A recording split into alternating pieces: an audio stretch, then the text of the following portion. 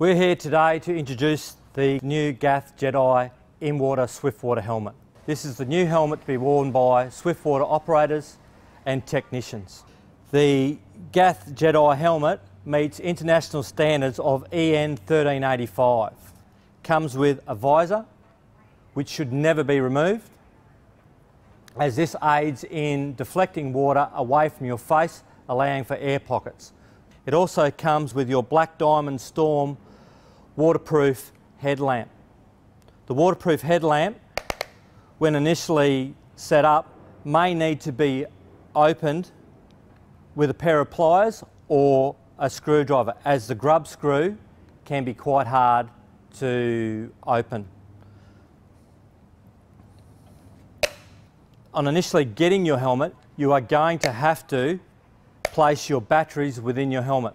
These are in the pack when they get delivered to you. This headlamp is fitted with a ratchet so it can be moved in different directions. Stickers that will be placed on your helmet are either Swiftwater operator or Swiftwater technician. That sticker will be placed just under Swiftwater. You'll then also be given a name sticker, which will be placed underneath the high reflective strip. Some of the ancillary pieces that will come with your Qfes Jedi helmet are your air vents. They don't necessarily have to be worn at all times. They have audio vents within these, so it can be open and closed quite easily. It also comes with infill pieces for the water vents. You would place these within your helmet when working within a cold environment to keep the warmth within your head. It also comes with comfort strips. These comfort strips are to aid you in the fitting of your helmet. Before fitting or utilising the helmet, you must go through the Ducot supplied by the Queensland Fire Service. Also, it is needed that you read through the instruction manual for the helmet as well, being this one here and also this here. All the information on the helmet that you will need is in those instruction manuals. So they must be read prior to utilising the helmet and prior to trying to fit the helmet to your head. We'll now go into the fitting of the helmet. For the fitting of the helmet, the first thing you must do is get your head measurement. You can find out how to get the head measurement through reading through your instructions. Grab the helmet and place it on your head. It should be a firm but not tight fit. There should be limited movement forward and to the side. This helmet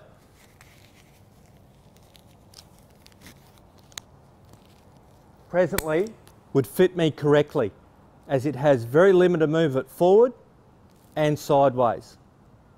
If this is not the case, then you will have to adjust your comfort strip. The comfort strip which you will have to remove is in this channel here, and this is the comfort strip you will have to remove to adjust the fitment of your helmet.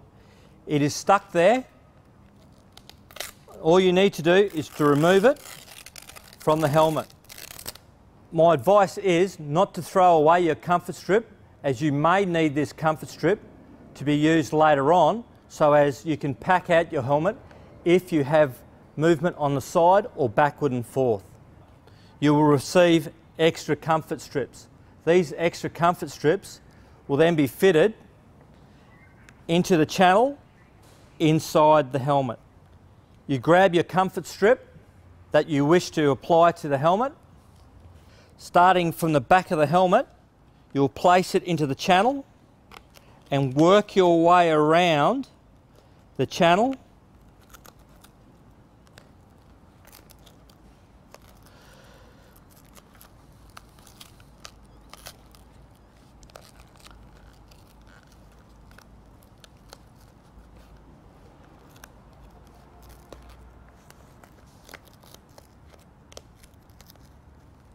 So as the comfort strip now is fully within the channel and is fitted.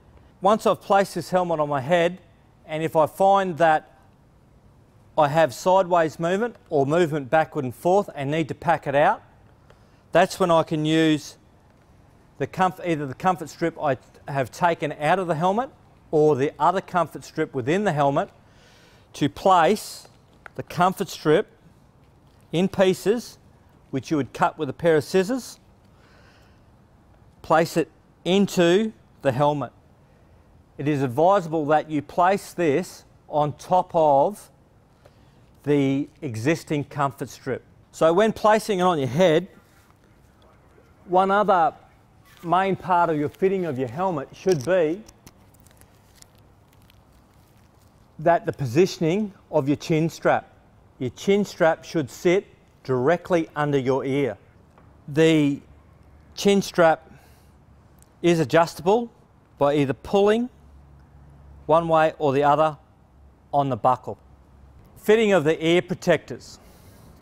The ear protectors you'll find will have a little knob on the top of the ear protectors. This has a location point within the helmet. Pulling back on the ear protector, locate the area where it fits into and place into the helmet. You then have to have your webbing go over the top of your ear protectors and lock in between the plastic and the foam lining, like so. That is the correct fitting for your ear protectors. You also then have your audio vent on the outside, which can be open or closed, turning in either a clockwise or anti-clockwise direction. If it's in the closed position, there is a push button on the inside of the helmet where you push, and this aids in the rotation of the audio vent for your ear protectors. Fitting of the infills for your drains for cold water operation. You'll see a dot on your infill, and you'll also see a dot on the internal side of your helmet. This is to aid you in the location of what infill goes into what hole. So that just gets placed directly into your helmet and forced in to the hole and press it in. Ensure that after use of the helmet that you wash it thoroughly in fresh water. Also, with your helmet, ensure all screwing points are maintained and that you do not over tighten this, as you may damage the internals of the helmet.